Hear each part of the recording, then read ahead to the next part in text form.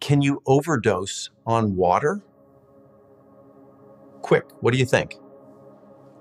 Only if it's like the ocean?